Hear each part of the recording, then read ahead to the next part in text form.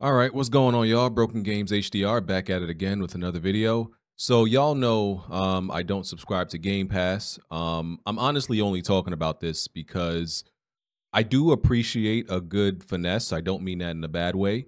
And it's dry out here, so I got nothing else to talk about anyway.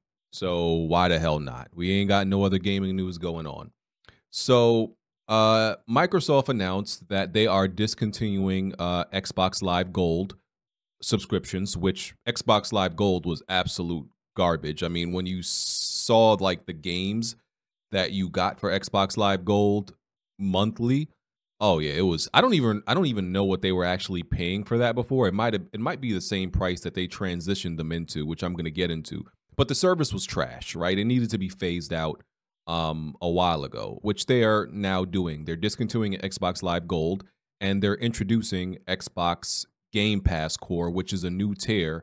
And the people who were enrolled into Xbox Live Gold subscriptions will be, automatically transitioned into Core, which is smart because now that will boost the Game Pass numbers.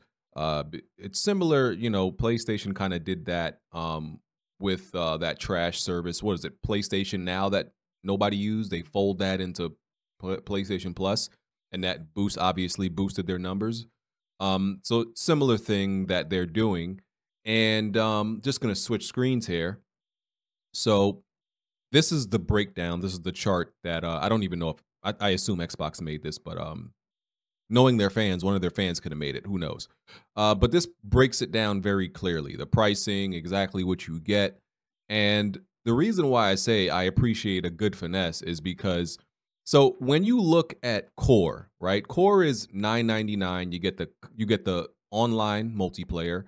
You get the deals and discounts, and they give you a sample. The 24 games is like a taste of some of the games you could get in Game Pass. So they're dangling the carrot in front of you. Very smart. Just give them a sample. Give them a few games to try out. Smart. Now we don't have to look at PC because if you're on PC, that's the only tier you could be in. It's PC, right? So we're really only looking at Core, Ultimate, and Console. So console, which is literally only $1 more, you get hundreds of the games that are in Game Pass. You get the new day one games, which Core doesn't get, and you get deals and discounts on buying things when you're enrolled if you choose to buy those games or buy some content within it, and all that good stuff, right? For $1 more. Now, when you look at this between Core and Console, and I looked at this and we talked about it on Weapon Wheel when the news broke, I was looking at this like this don't the core pricing doesn't make sense. And like I said, that could have been the pricing of Xbox Live Gold. I think it was. I'm not that invested into this Xbox ecosystem subscription service stuff, so I don't be knowing the price of shit. But I assume that was the price of Xbox Live Gold before. But when you look at Core and Console, it's like wait.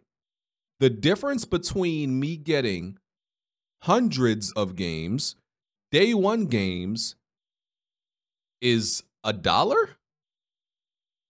That that difference don't seem quite right. And with the console tier, you also don't get access to online, if I'm understanding correctly. So it's like, what? So there are clear cons to either tier. So either one of those tiers, you're looking at them like, because if Core was priced correctly, it would probably be like $7.99 or something like that. That would make more sense because of the difference between Core and Console, but it's not. They're priced very similarly.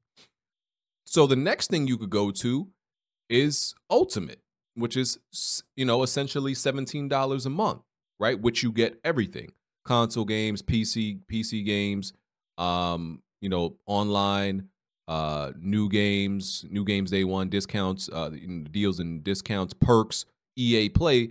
So I was looking at this and I was like, I don't get the pricing on Core and Console. If this is the case, that you have to pay this and get this little, and pay that and get this little, you might as well just subscribe to. Oh. And then the light bulb went off. And then I got it. That's the finesse. That's exactly the finesse, and I respect it. I absolutely respect it. This whole thing, everything you see on this chart is specifically and intentionally designed to make you subscribe to Ultimate. That's the only point of all of this. All core console, all they're doing is just pushing you and nudging you to subscribe to Ultimate. They are sandbagging, purposely kind of sandbagging those tiers to the point, especially with the price differential, to make you say, well, I might as well just get Ultimate. This is smart. You can't be mad at it. You can only respect it. There is nothing wrong with finessing the user base a little to get them to essentially subscribe up. It's like when you go to the movie theaters. New movie theater food is already like $15 for, I don't know, a large soda or some shit like that.